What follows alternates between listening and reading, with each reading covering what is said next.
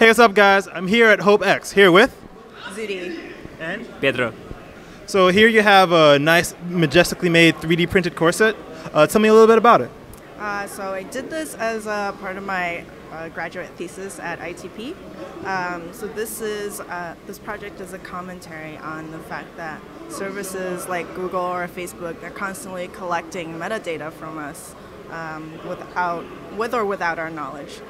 So this was done with 2 months of my own location data. So we built a server and an app and scraped my metadata, mimicking servers of Google or Facebook, and plotted this black mesh material that is an abstract map of all the places that I went to within a 2-month period.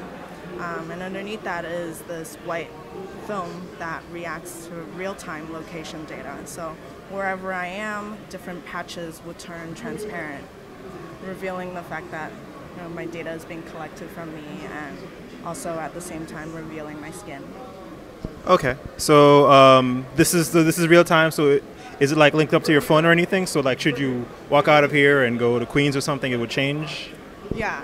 Yeah. Yes.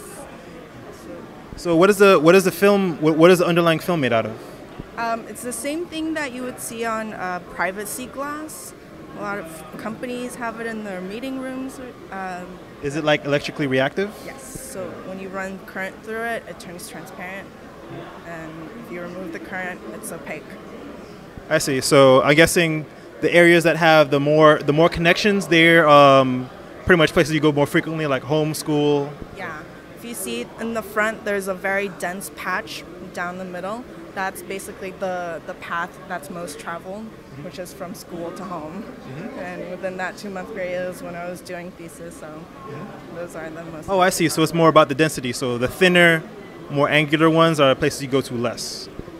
The dense points we go more often, and you see the sparse points, the larger patches they have less data points. So what's your part in this project?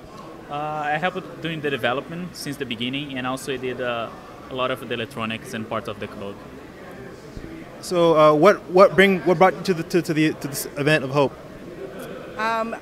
Someone contacted me on Twitter and said, this project would work so well with the theme at H.O.P.E, so we would love to have you here. Have you been to H.O.P.E before? I have not. I've always heard about it. It's my first time. So like, given what you experienced, you feel like your project is a very good fit?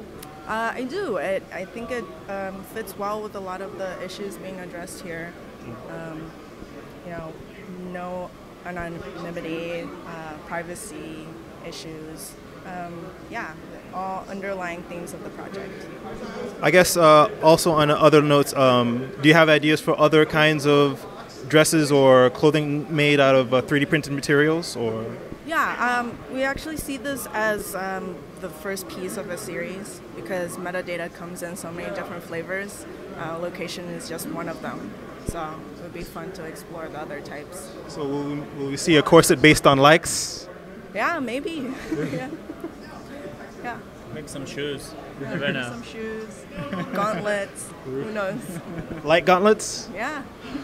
So every time you get one, it forces into it. All right. Thanks very much for speaking with me. Thank you. Thank you. This is Z/ from the Outerhaven, signing off.